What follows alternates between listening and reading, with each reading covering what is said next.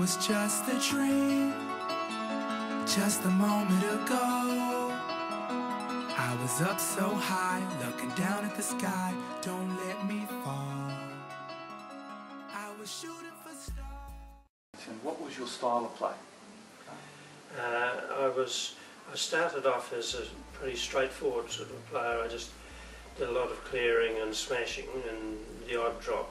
And then I lost to an Australian #1, Alan McCabe, who played a very deceptive game, and it just opened a different slant on the game completely to me with this deception, where he could wrong foot people, keep them off balance so they could never even get a really good smash in because they were never set completely to do it.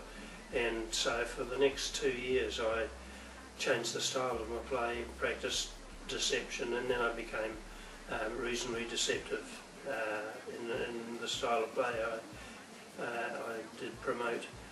And I found that the same thing, that you could keep people off balance, keep them guessing, and they never really, even against a very strong smasher, they never really, or very seldom got set to deliver sort of the full strength, because they were all slightly off balance and they might even make an error trying.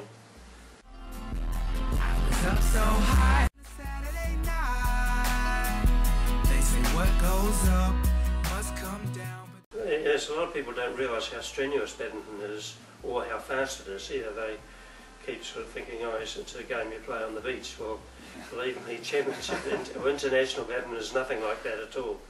And it's very fast. You must have stamina. You have to have very good court coverage, so your reactions have to be good.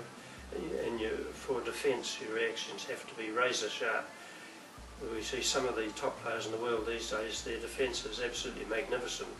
People just hurling 100-mile-an-hour smashes at them, and they somehow or other get them back, but they also control them. That it's a good philosophy to say to aim high when we're looking at getting like... Oh yes, yeah. Aim high, all right, yes. Just being good isn't good enough. You've got to be the best or better than you think you are. Sometimes young players nowadays go over for maybe 2 or 3 weeks in Europe. Is that maybe it's not long enough to progress. It takes longer than that to come up to speed. If you've done it before, you can come up sort of reasonably quickly, but you really don't obtain and be comfortable at playing the speed. It takes longer than that. What recommended time would it be? Would you recommend a young player? Oh, I'd say 6 to 8 weeks, something like that, to really get used to speed.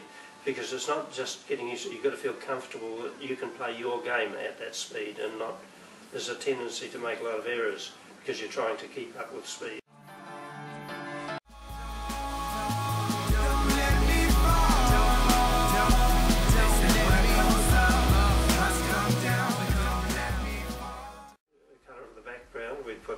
It might just look a blue-green background, but a lot of thought and or experiment went into that, and we didn't want too dark. Obviously, a dark colour lets the shuttle stand out well, and you get good sight.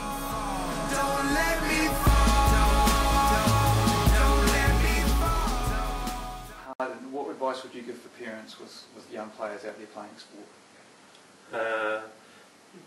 Be light on the advice, because obviously parents want their children to do well, but it's very easy to become fairly heavy to push children, and even, well, you see it in other sports too, on sidelines at sports, parents yelling out, and just, I think, going a little bit overboard. It's better to step back a bit if you can. It's hard to do because you're wanting success even at a young age. But I think it's better to just stay back in the background a bit. Have your little say from time to time, but don't overdo it. And obviously encourage as much as you can. But badminton is a great sport, and it's a family sport too, or can be.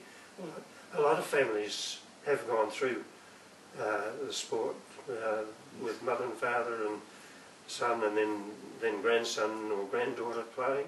So it is a great sport.